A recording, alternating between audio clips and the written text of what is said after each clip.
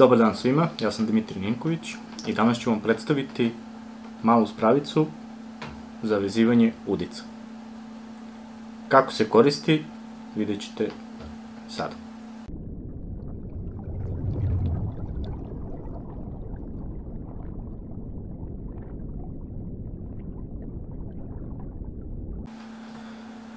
Mnogi ribolovci imaju problem sa debelim prstima ili možda čak i lošim očima, kao na primjer ja, i onda su primorani da koriste nekakve alate poput ovoga kako bi vezali svoje udice. Kao što rekoh, danas ću da vam pokažem kako se ovo koristi.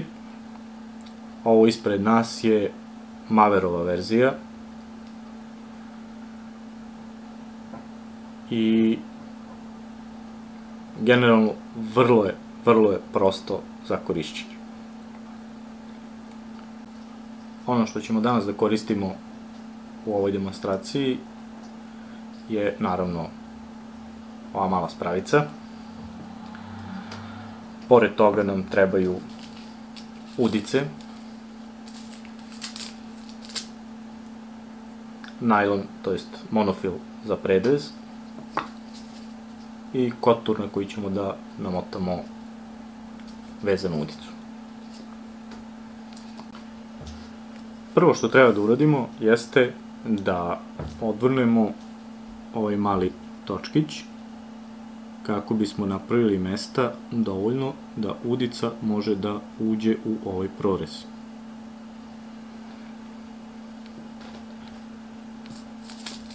Zatim uzimamo udicu.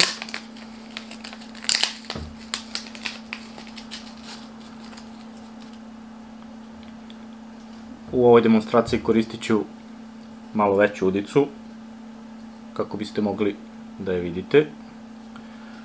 U pitanju je Gamakatsu 1312.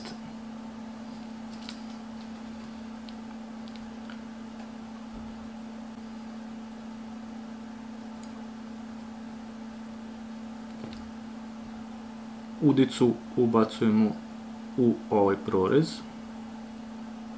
Postavimo je onako kako želimo da stoji, da viri vrat udice, i drugom rukom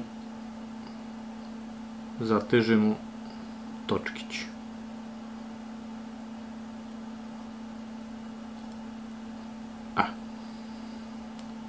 Kad zategnemo točkić,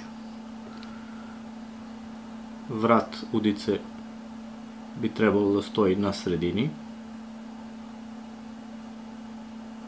I sada smo spremni za vezivanje.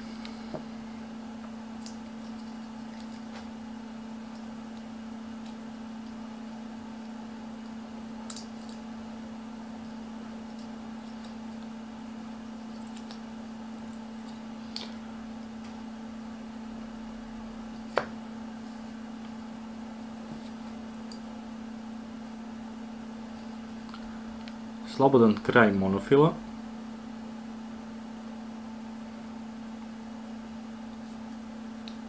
obmotamo oko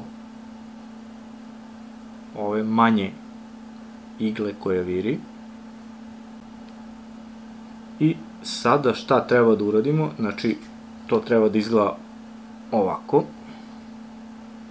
Znači, osnovni, to jest glavni najlon dolazi do male iglice, prelazi preko i paralelno je postavljeno sa drugim delom najlona. Kad je to namešteno tako, krenemo da vrtimo alatku onoliko puta koliko mislimo da je potrebno da bi udica bila dobro vezana. Ja u mom slučaju napravim 9 krugova.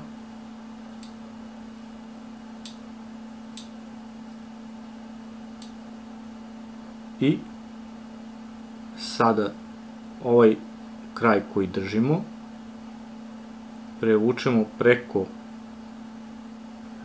preko prvog velike igle, tako da kad spustimo sada veliku iglu, najlon ostane zarobljen tu. Zatim povučemo osnovni najlon i udica je skoro zavezana. Sada treba da otpustimo točak kako bi oslobodili udicu.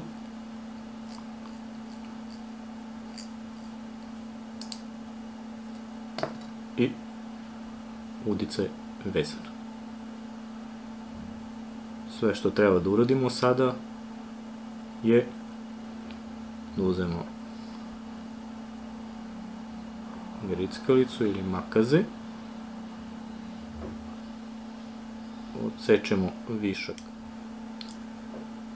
Kada smo vezali udicu, odmerimo koja nam dužina treba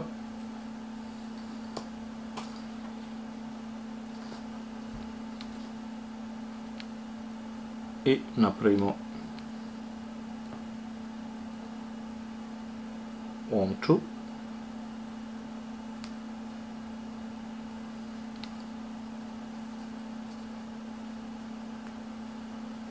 I ovo je vezana udica.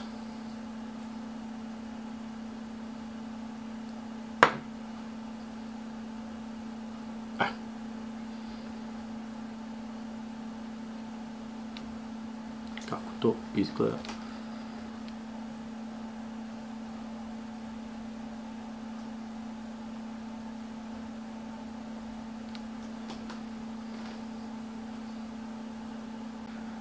Nadam se da sam uspeo da vam objasnim kako se koristi ova spravica.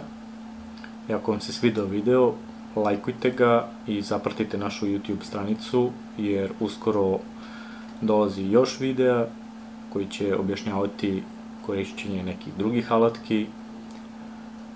Biće tu dosta i nekih pecanja, treninga i svašta nešto iz sveta ribolova, posebno feeder ribolova.